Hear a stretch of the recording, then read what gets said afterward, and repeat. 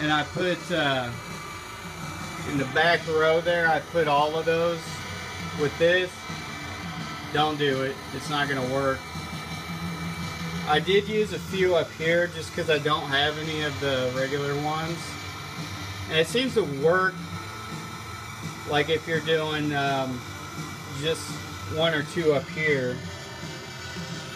But then again, I don't know, and I need to look this up because there's some funky stuff happening. I know I just got it together, but I don't know how much you really shouldn't use the LED, even if they're supposed to be flasher bulbs. I think these are supposed to be flasher bulbs.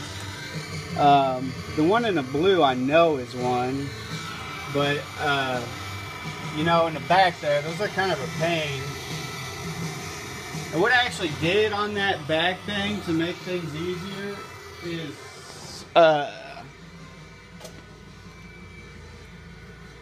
I just had some I can't get it. I just had some like plumber's putty, and I put it on that black that spacer so that doesn't slide off.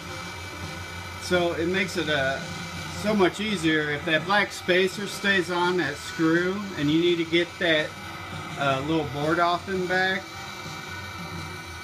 Just do that. The stuff I use is actually like a JB Weld. I didn't really mix it real good because I don't want it to be unbreakable if I want to get that spacer off for some reason at some point. But I just kind of really lightly mixed it so it doesn't create a real, you know, true bond. But it's good enough that if you just want to take that board off, that spacer will stay on there and it won't slide off, because that's what makes stuff pain in the ass when you gotta put those back on.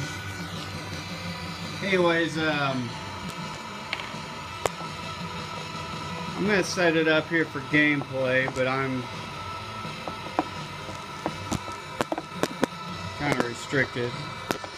I need a little phone stand. Let me try to find a way to do this better.